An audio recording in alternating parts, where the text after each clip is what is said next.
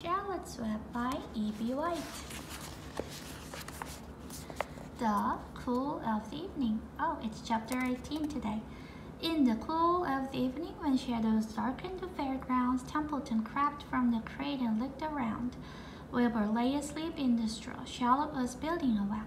Templeton's keen nose detected many fine smells in the air. The rat was hungry and thirsty. He decided to go exploring. Without saying anything to anybody, he started off. "Bring me back a word," Charlotte called after him. "I shall be writing tonight for the last time." The rat mumbled something to himself and disappeared into the shadows. He did not like being treated like a messenger boy. After the heat of the day, the evening came as a welcome relief to all. The Ferris wheel was lighted now. It went round and round in the sky and seemed twice as high as by day. There were lights in the midway, and you could hear the crackle of the gambling machines and the music of the merry-go-round and the voice of the man in the piano booth calling numbers. The children felt refreshed after their nap. Bert met her friend Henry Fussy and invited her to ride with him in the Ferris wheel. He even bought a ticket for her, so it didn't cost her anything. When Mrs. Arable happened to look up into the starry sky and saw her little daughter sitting with Henry Fussy and going higher and higher into the air, and saw how happy Fern looked, she just shook her head. My, she said.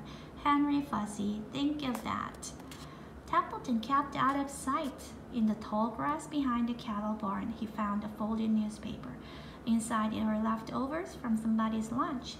A deviled ham sandwich, a piece of Swiss cheese, part of a hard-boiled egg, and the core of a wormy apple.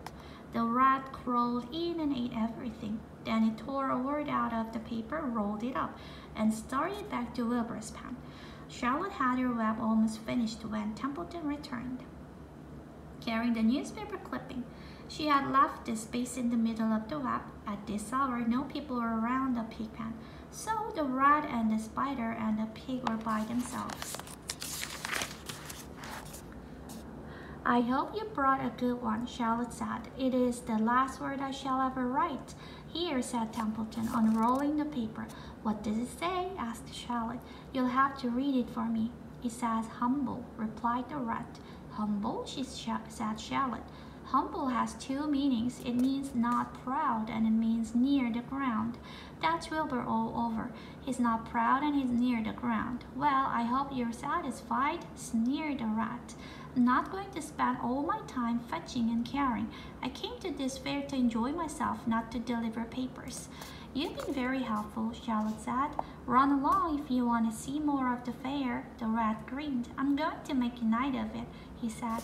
"The old ship was right. This fair is a rat's paradise. What eating and what drinking, and everywhere good hiding and good hunting. Bye-bye, my humble Wilbur. Fare thee well, Charlotte, you old schemer. This will be a night to remember in a rat's life." He vanished into the shadows. Charlotte went back to her work. It was quite dark now. In the distance, fireworks began going off, rockets scattering fiery balls in the sky. By the time Arables and the Zuckerman and Lurby returned from the grandstand, Charlotte had finished her web. The word humble was woven neatly in the center. Nobody noticed it in the darkness. Everyone was tired and happy. Fern and Avery climbed into the truck and lay down. They pulled the Indian blanket over them. Lurby gave Wilbur a forkful of fresh straw. Mr. Arable patted him. "Time for us to go home," he said to the pig. "See you tomorrow." The grown-ups climbed slowly into the truck, and Wilbur heard the engine start and then heard the truck moving away in low speed.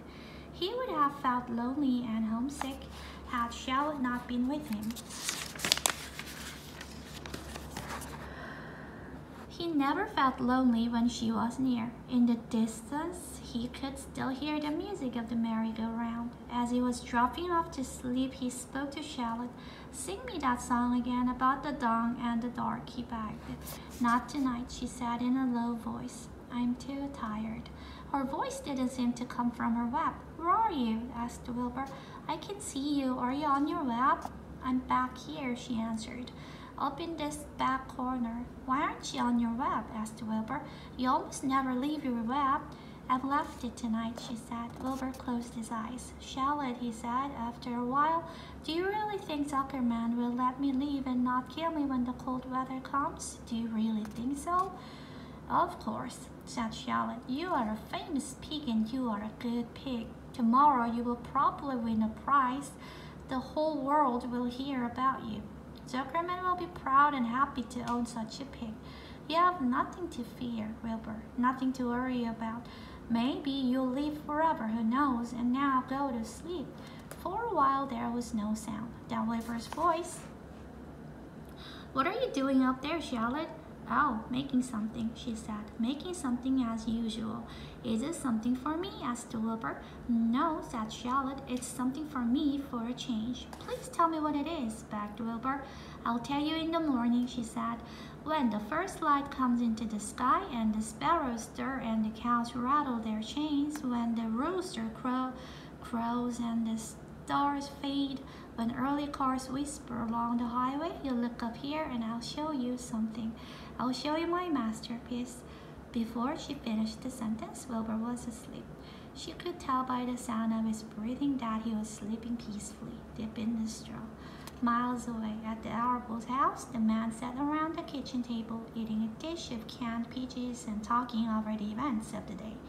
Upstairs, Avery was already in bed and asleep. Mrs. Arable was tucking Fern into bed. Did you have a good time at the fair? She asked as she kissed her daughter. Fern nodded.